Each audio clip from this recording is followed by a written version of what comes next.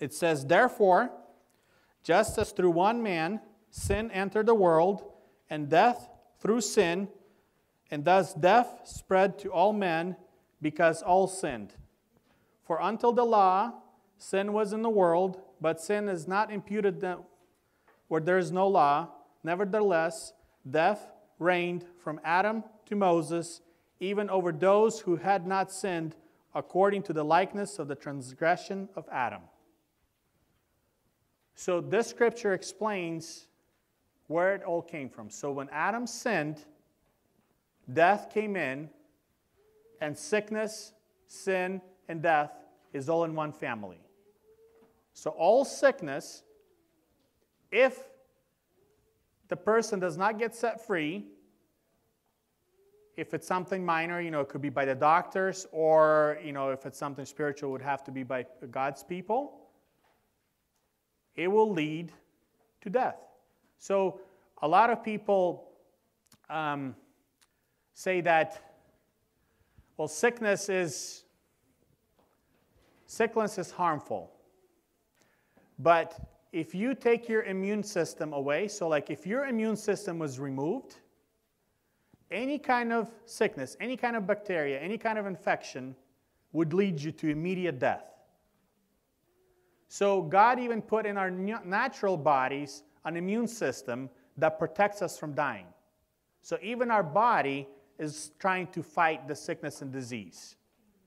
And so if God was putting it, if God was the one that was promoting that, He would have not put the immune system in our body. Because again, so immune system comes from God. If sickness was coming from God, that also contradicts. Just like Jesus could not use the power of the devil to go against the devil, God cannot use His immune system to go against what He's trying to do. Like, it doesn't even make sense. But I don't understand how a huge majority of the Christian people today believe that lie. So our immune system was put into our bodies by God to fight sickness and disease. And if it's functioning properly and if it's doing its job, it will prevent from most sicknesses and disease or infections to destroy us.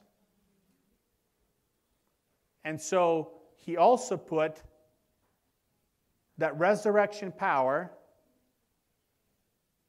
in us, His life, His light, that if we understand how it works, like it says in Romans 8:11, that the same Spirit that raised Jesus from the dead abides in us, quickening our bodies, quickening our mortal bodies. So God did so many things. In our body, He put the immune system. In our spirit, He put the same Spirit that raised Jesus from the dead. And if we understand and allow that life that's already in us start manifesting itself, our bodies don't have any ability. Think of it this way, that if we understand and believe that the same Spirit that raised Jesus from the dead is in us, and we allow Him to start flowing through our body, like nothing can even come next to us. It cannot touch us.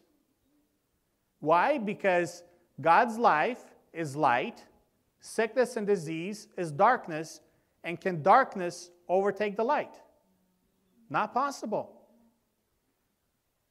So that's why we believe and we promote divine healing. That God's will is for the body of Christ to have divine health. Get healed, stay healed, and not even ever get sick. That should be our expectation.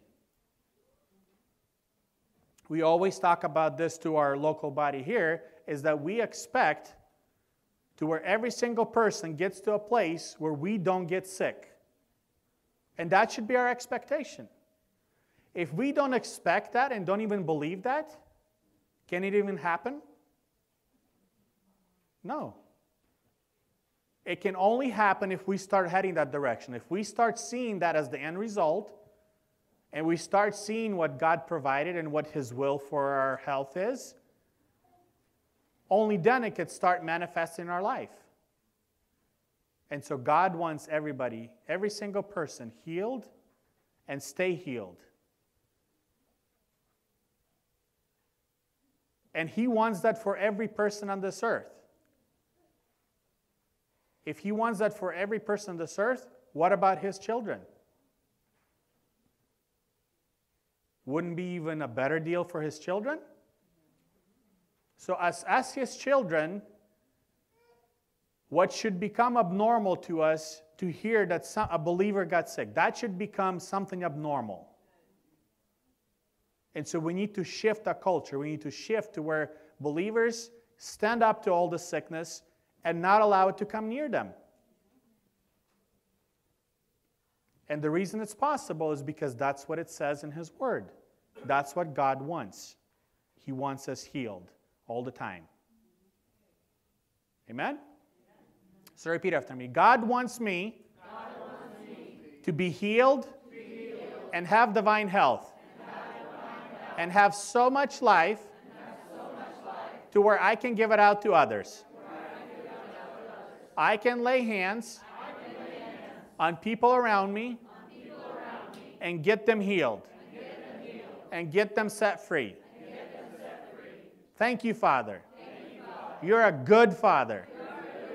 You are the best Father we as your children can have. Amen.